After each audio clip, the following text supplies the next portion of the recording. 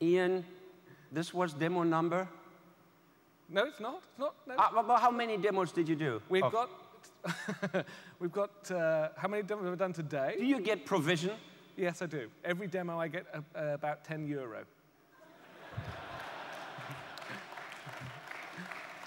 And I'm delighted with that, Hasso. If this product doesn't sell, this can have only two reasons. Our sales force, Bill, or our customers. Since I'm not allowed to bash our customers, it can only be you.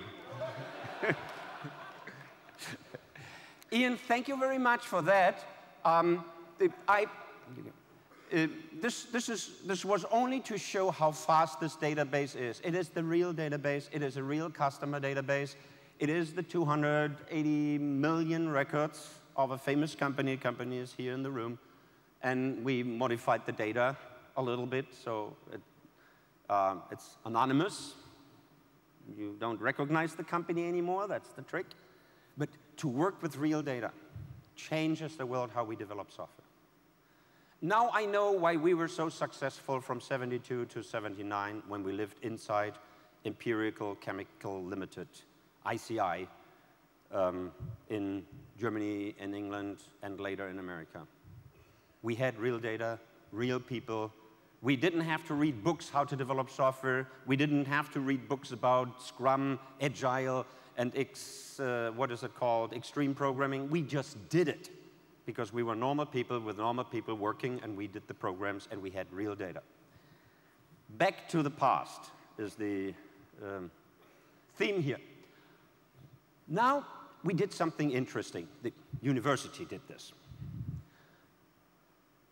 I said, if we have this fast database, and actually, I finally understood as a computer science professor, it's not a good sign that it took me so long, but I understood that the columnar storage is the real storage for Codd's theory. Codd's theory was articulated in something which is called SQL, Structured Query Language. And I asked SAP to develop a structured query language on top of T-Rex, and SAP said, there are other schemas and languages which are more popular now. We don't do this. And I said, but for scientific reason. Okay. I got a developer from SAP, 2 students. We developed a full-blown SQL on T-Rex. It was done because they had no meetings. They were 100% allocated to the project. It was done in 2 months, Scrum, Agile, and Extreme together. And the students are young and energetic, so it's unbelievable. They were bored after 2 months and said, what do we do now? And John, you may forgive me. They were now working with Polestar every day. They said, let's do something else. They put Excel on top. Excel has an SQL interface. It took a few days, and Excel is running via SQL on T-Rex. And Ian is now showing. Certainly. Thank you very much, Hasso. Well, obviously, as Hasso has said, wouldn't it be great if you could take that knowledge that we have and the experience you have in Polestar and put it into Excel? Because if you go to your department and say, can you give me an Excel spreadsheet with all the data we have? This is typically what you get back from them. Not very helpful, is it? If you're trying to find some information in that, good luck. Thank you very much for the knife, Hasso. Anyway. But wouldn't it be great if you could do this much simpler and take the technology we just saw out of SAP Business Object Explorer and put it into Excel? Well, let me show you how that would work. Obviously, let me show you how that would work. Let me show you how that would work. So perhaps, somebody's listening backstage. Right. So here you can see a difference. This is obviously, now we can search through that masses of data. So if we take the example that we were looking at beforehand, if I say, I want to say here, I want to see stuff about inventory. I can see here about invoiced sales. I just type in ins. And what will happen then, the system will go back and it will pull in information about the invoiced sales. If I, let's say, I want to see that by region, I can then say, show that to me by region. And hey presto, it'll go back into the back end and pull it back into region. If I then say, I want to see the food products, I can just type in here food, and here I can see all the categories of food. So what we're doing here now, ladies and gentlemen, we're actually Can I interrupt for a second? Bill Gates would be really proud to see this, that you can real-time, on stage, program Excel. And then he has to learn that the database is not SQL Server, but T-Rex. He might think, why is this so fast? Is this fake data? These are the 280 million records underneath. Every time he creates a new screen or he hits enter for new data, we run through the 280 million records again. I cannot repeat this often enough because it took me 2 years to understand.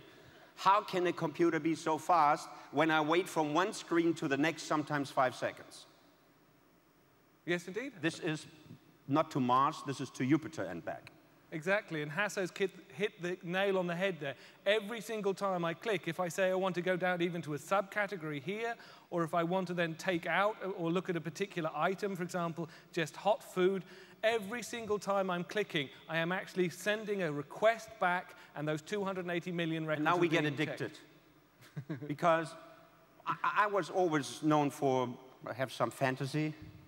So I'm now starting fantasizing. I would like to know this, I would like to see that. And actually, I would like to know, Bill, how we are doing in China in detail. And I get from Werner, I get a nice little Excel spreadsheet and PowerPoint in a briefing book. And when I ask a question, he said, that is a very good question. I come back to you next week. Isn't that the same in your company? Where is information at the fingertips? The book is probably 10 years old. Where is real-time information system, SAP, in the 80s, 90s, and we're still saying it? Let us assume in a short period of time we can, both in the suite, the information system in the suite, the business warehouse, or in the little bit dormant by design system, but the winter is over soon, even in Germany. Leo, I hope that I said winter is over for business by design now. They come out of hibernation. The bear is coming. That every single business question, I exclude Walmart because of size, probably GE and a few other companies, but the normals, like SAP, $15 billion in revenue, because I know the numbers of SAP. I will answer every single question you have this way with Excel against the databases, with Business Explorer, or with any application which sits in the Excel just dashboard in less than 1 second. This is a promise. And if I don't fulfill it, then we have to have a seminar at the university and look into that. But this is a promise. Whether SAP can deliver this as a product, I leave that with you. But in theory, in the prototype, this is possible. And this should really energize us. And this is what I wanted to tell you because, thank you, Ian. You come back in a second anyway. OK. Thank you. I cut him always short, and he said, I could do so much more for you. But this is my vision, and this is my point I want to communicate today.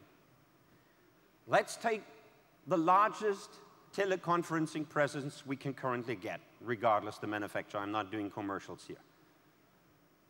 This is HD quality. Some of you have those.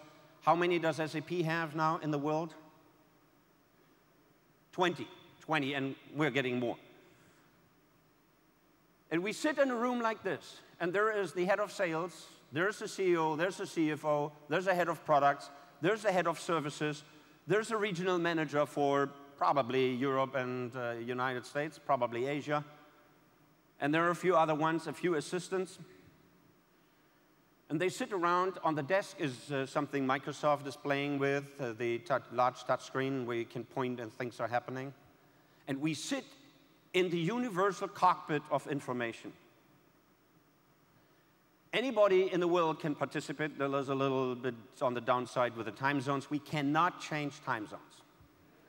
We cannot.